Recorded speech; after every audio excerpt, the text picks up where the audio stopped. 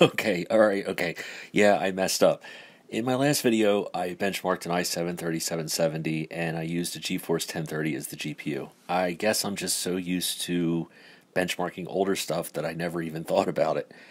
Still, I should have realized it after seeing the final scores and also that GPU is at 100% usage all the time.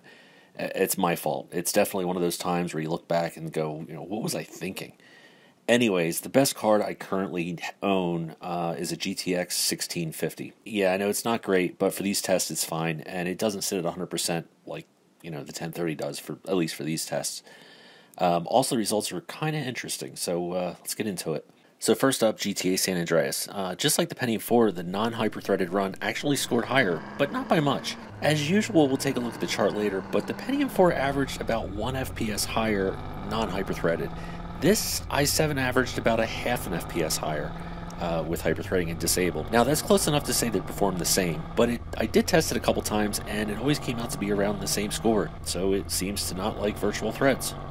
Next is GTA 4. As usual, here are the settings. And yes, I left these runs at 1080 since the GPU wasn't pegged. Both felt about the same. I really couldn't tell a difference.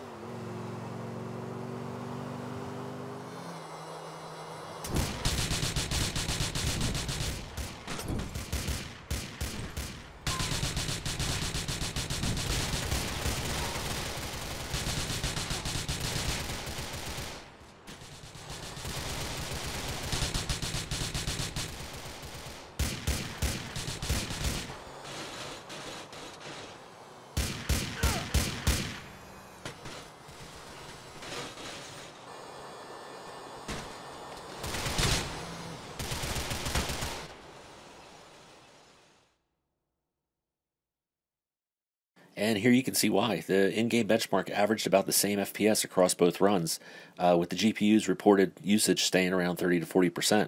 GTA 5, again, while playing, nothing stood out between the two. However, going back and looking, the disabled run always seemed to have a higher frame rate. I'll let a couple of the benchmark scenes play, and you can see, how they go.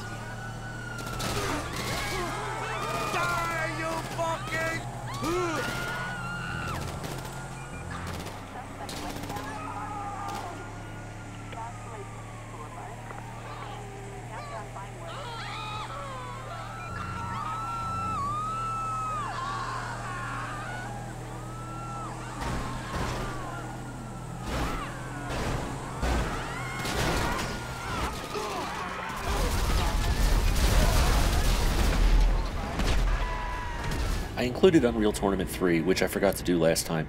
Yes, it's an older game, but it's interesting to see how they handle. They both seem to run about the same, but the enabled run seems to always have a slightly higher frame rate.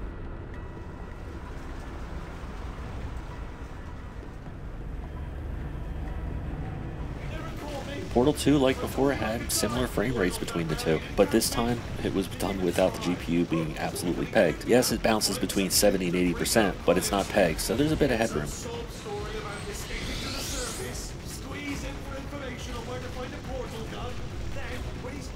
Now, with Heaven and Superposition, I know they're GPU benchmarks, but I run them more or less just to see how the GPUs or the scores are affected by each CPU. Here I even ran it at 720 and the GPU is pegged throughout, as you'd expect with a GPU benchmark, but once again, like last time, the enabled run scored lower.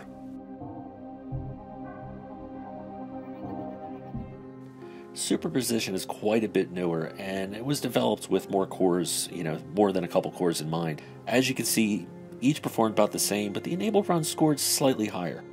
So here's the chart from the last video using the 1030 GPU. And here's the new chart using the 1650. Yes, many of the final scores are even, like before, but this time the GPU isn't pegged. It's about time I pick up a newer GPU, so maybe I'll come back to this a little bit later. Just wanted to post an update since many of you called out the flaw in the last video so quick.